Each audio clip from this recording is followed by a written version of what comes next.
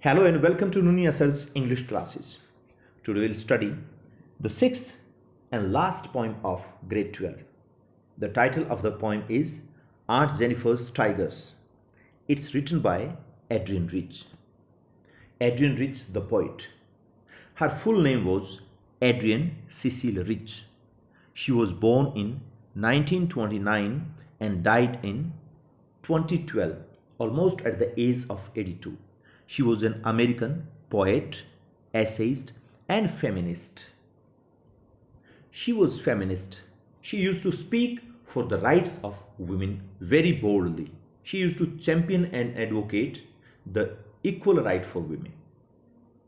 She was called one of the most widely read and influential poets of the second half of the 20th century and was credited with bringing the oppression, suppression, troubles, and all these points happening with the women and lesbians to the forefront of the poetic discourse. Whenever there was some poetic conference or table talk and she was invited, she used to speak very boldly and raised her voice against the bias for women. In this poem also we'll have the reflection of the same spirit. So in Aunt Jennifer's Tigers, a woman expresses her suppressed feelings through her artwork. She is doing something. She is doing needlework, making embroidery, and weaving some patterns of jumping tigers and all.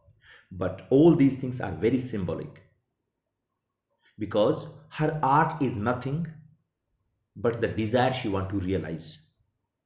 Aunt Jennifer is the victim of male-dominated society. She has no one to share her mental and physical pain with. She makes a picture of graceful and powerful tigers to convey her deep feelings.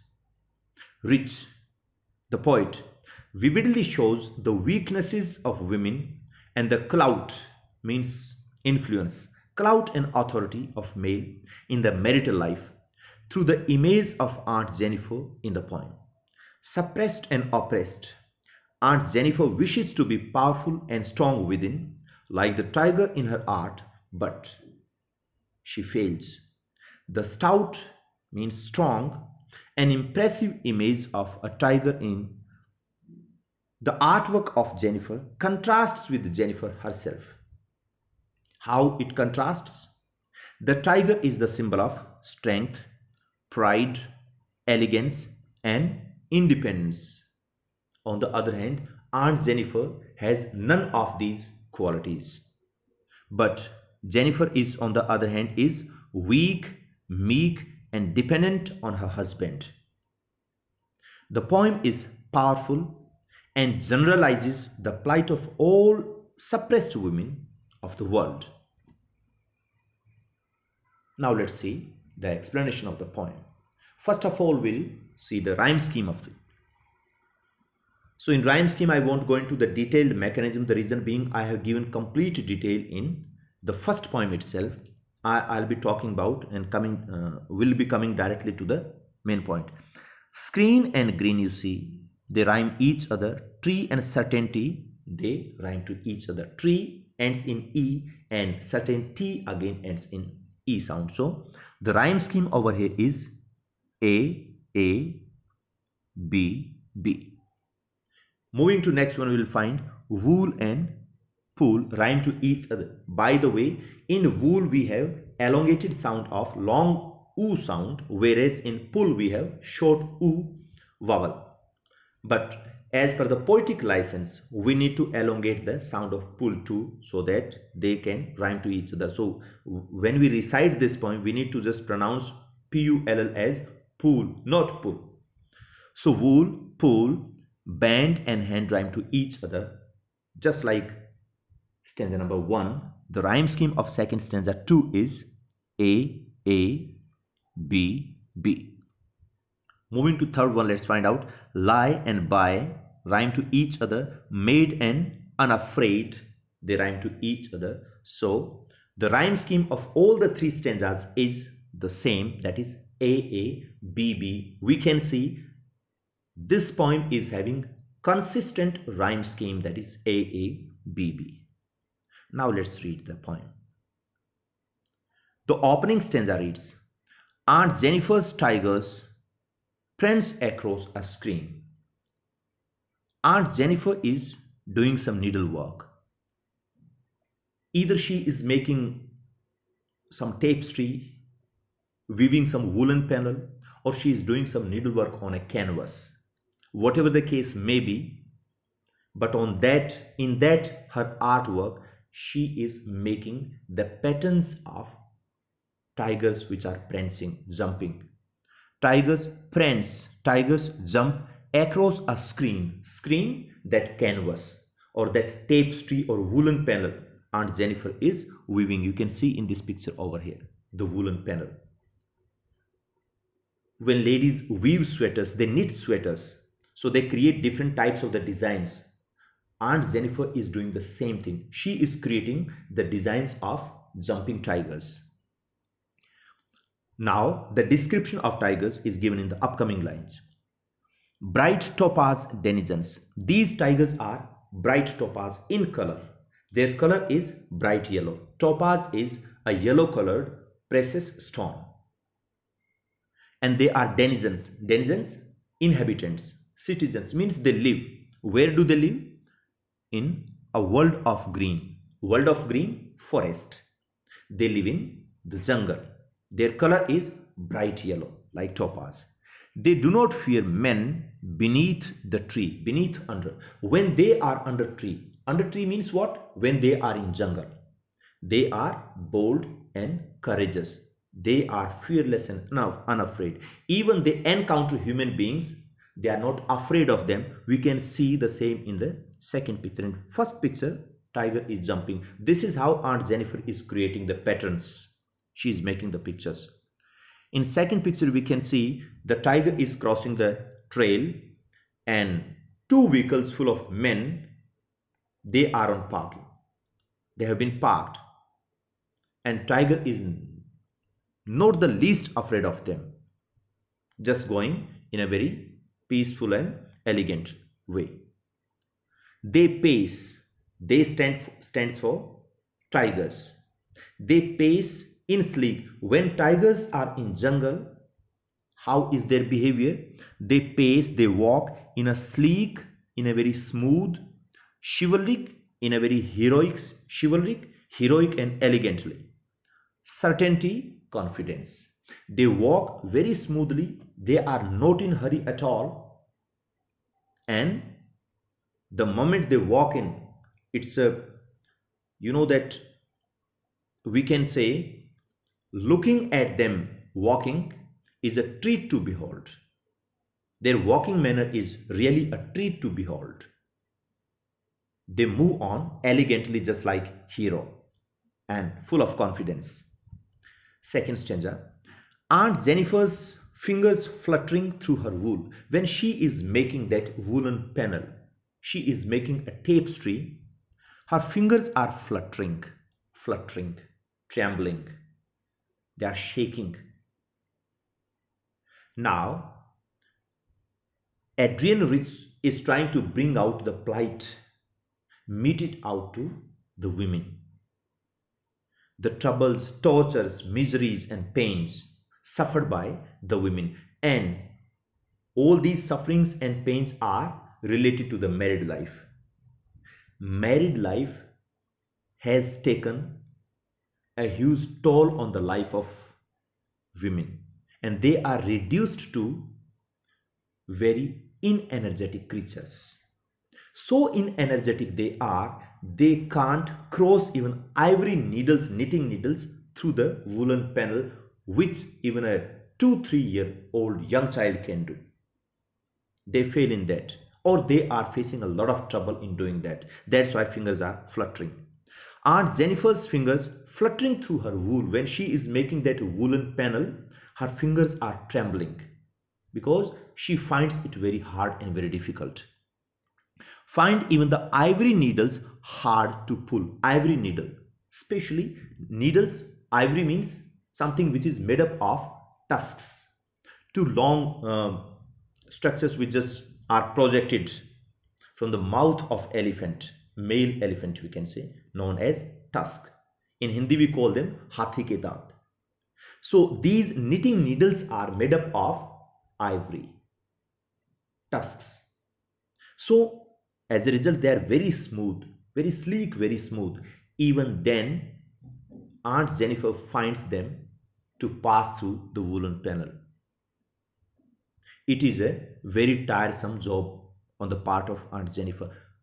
Such an inenergetic she has been. The massive weight of uncle's wedding band, and what has been the result behind of all that, being inenergetic, weak and fragile. Why has she been reduced? Because of what had she been reduced to be weak and fragile? That uncle's wedding band. Uncle's wedding band means the responsibilities of married life.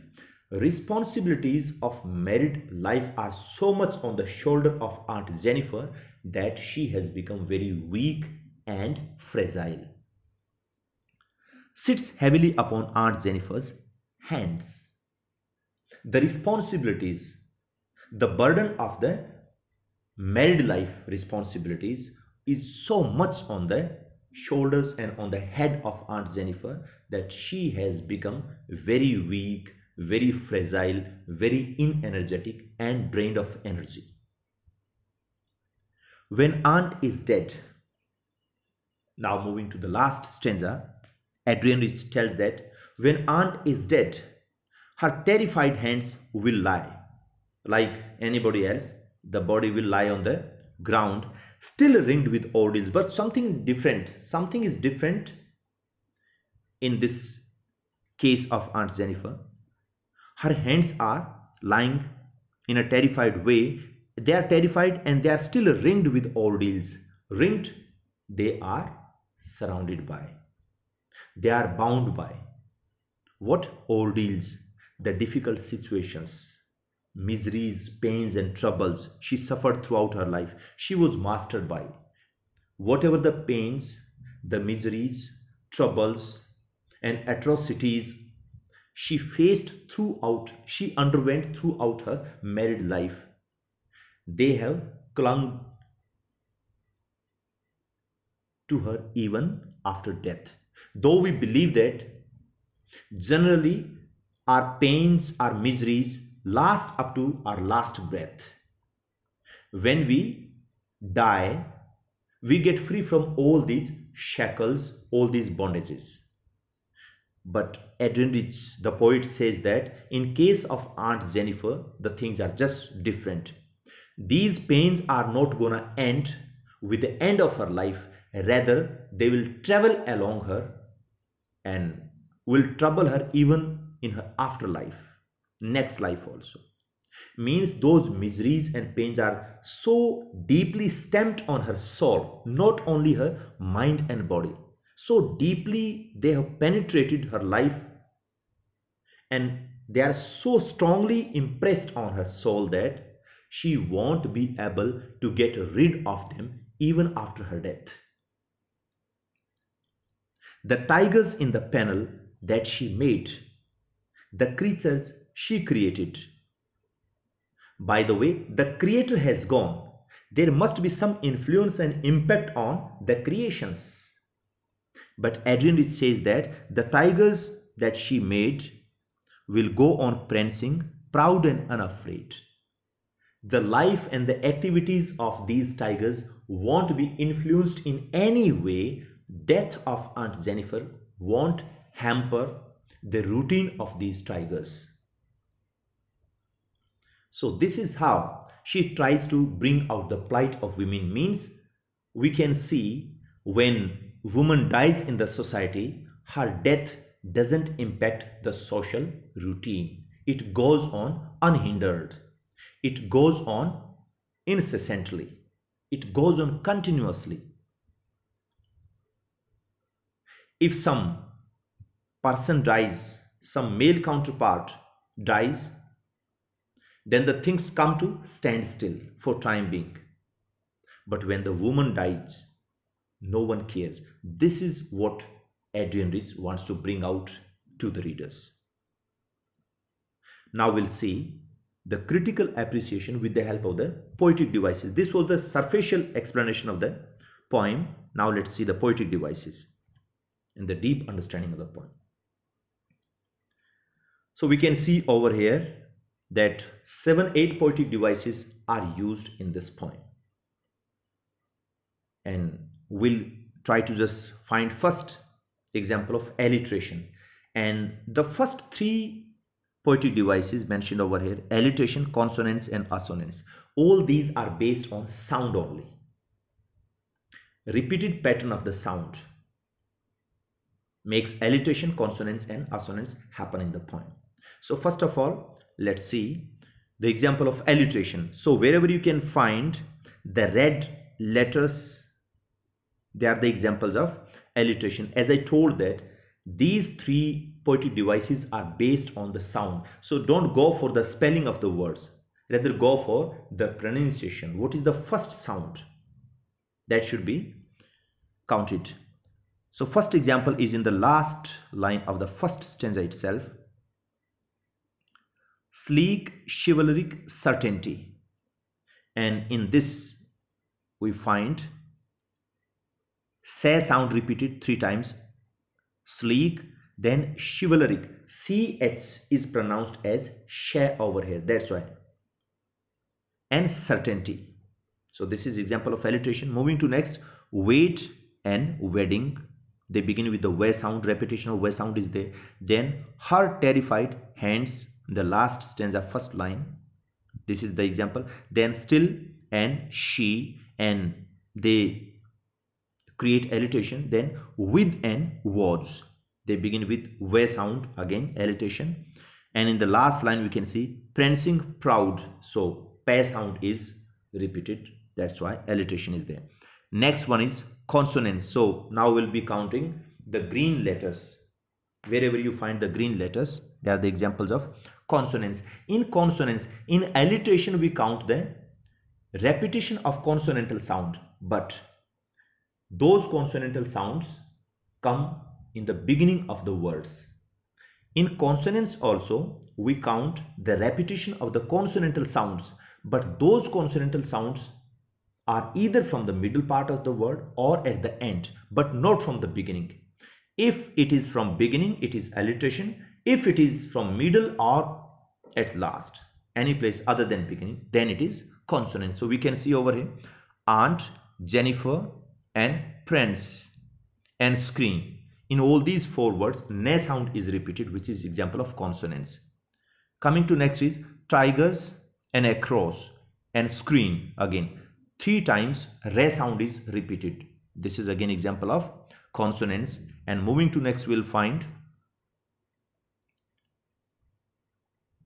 that Aunt Jennifer, second, moving to the second stanza, Aunt Jennifer fingers and all that. You can find even, find, even, and then needle.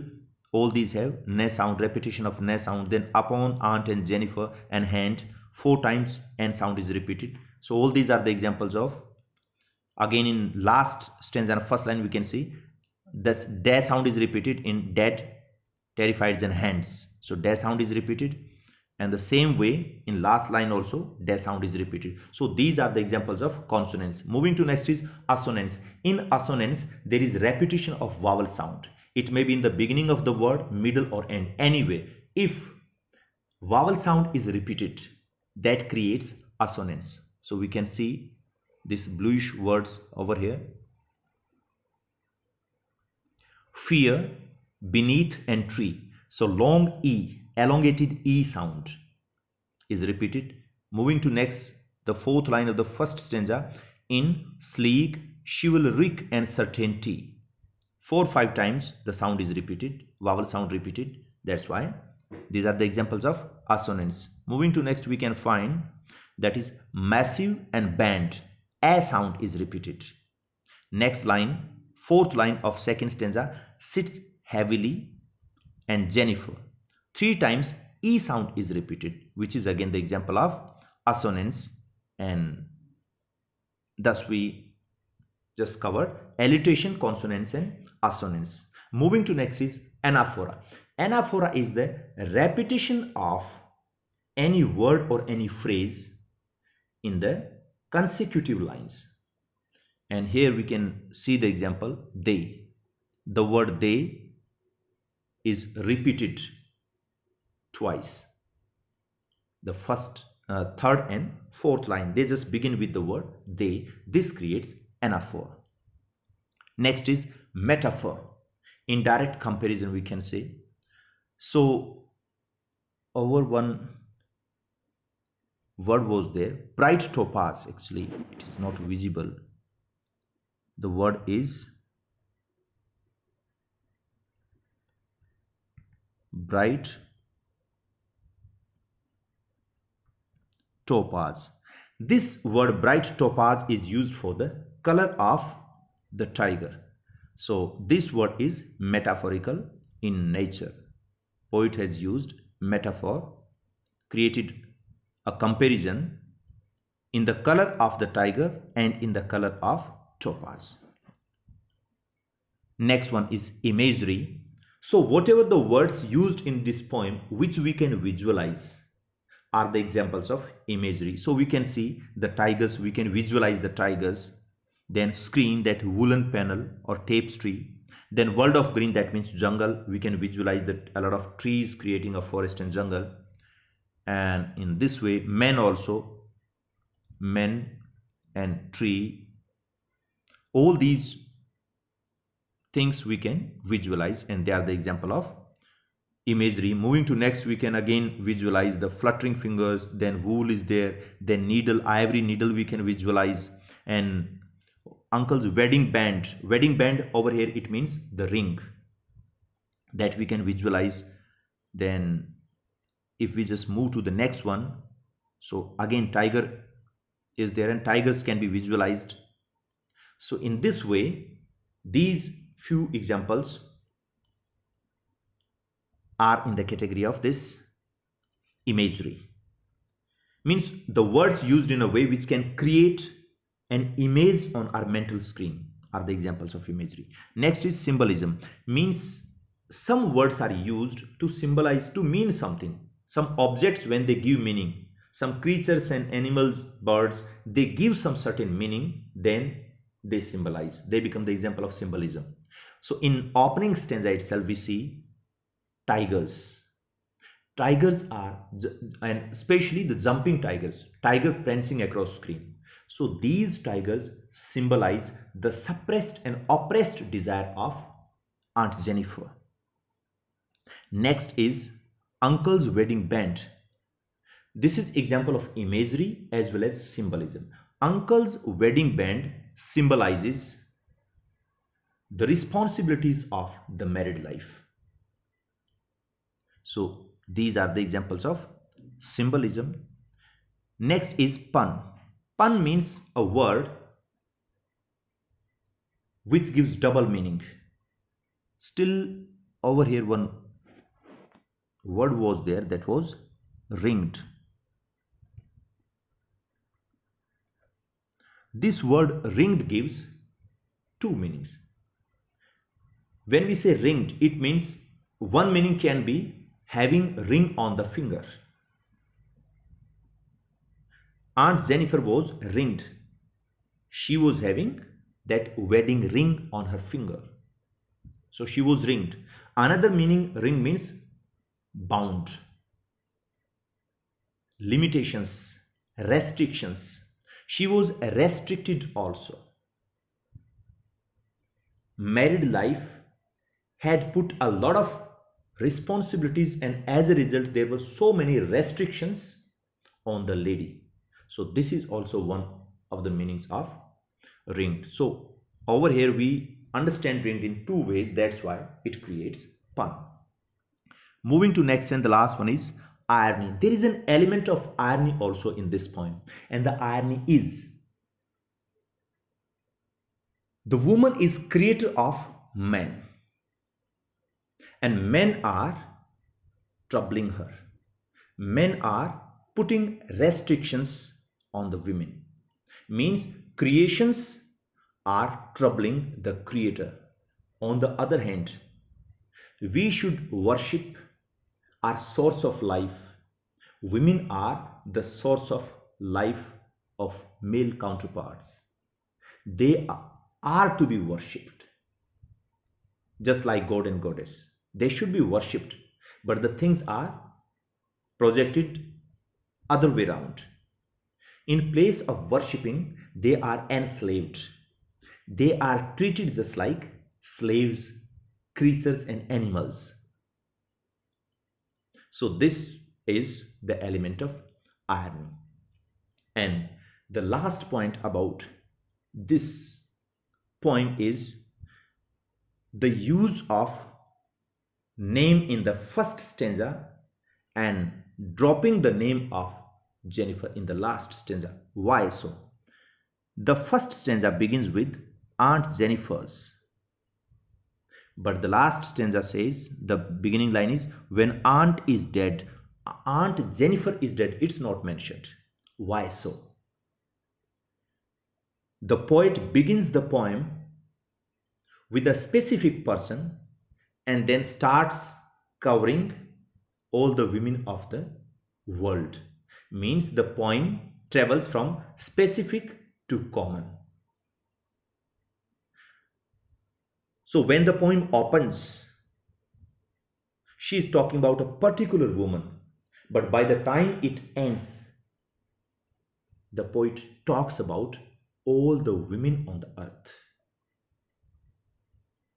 This is the universal theme. Or we can say the women are suffering from the bias so much that due to the troubles and restrictions of married life, they have lost their identity. Name is dropped. Name is the symbol of identity. You are somebody. You have some identity in the society. But when the name is dropped, you become common, not specific. So they underwent so much of the restrictions that women lost their identities. This is why the poem opens with the specific name of a lady, but the name is dropped in the last stanza. Now moving to next, we'll see the theme of the poem. The theme of the poem, as it is given out by the poet Adrienne Rich, is how the power of patriarchy controls women's forms but not their mind. Means patriarchal societies, male chauvinistic and male dominated societies can control and they put restrictions on the physique of the women, but they can't control their mind. This is the theme which is brought out with the help of this poem by Adrienne Rich.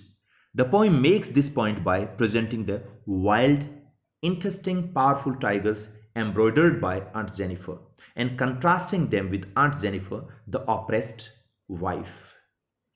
All these tigers mentioned in the poem are the symbol of the desires which Aunt Jennifer wants to realize. And one more thing, in the opening line we can see, if we just go back, this is very important point and we must remember this one.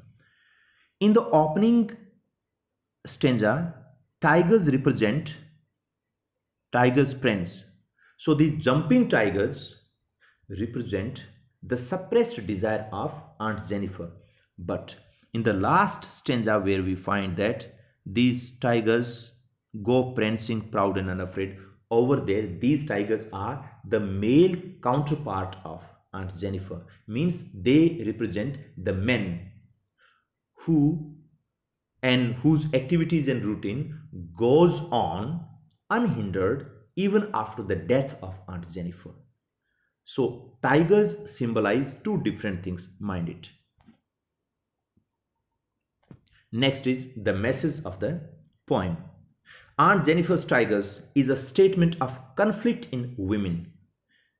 Due to a lot of troubles and pains and the restrictions on them, they have become a split personality, especially between the impulse to freedom and imagination. They are divided into two parts. Aunt Jennifer wants a life that she embroiders on the panel. What type of the life she wants? A life just like tigers in jungle, means complete freedom. She needs power, she needs independence, she needs brave and bold decisions, she needs every type of the freedom, no restriction at all. That's why she wants a life that she embroiders on the panel. She wants a colorful, vibrant life which every woman should have the power to create. They must be given the right to create their own life and make their own life as beautiful as they can. There shouldn't be any restrictions on them. So that's all for today. We'll see you soon with the next video. Thank you. Bye-bye.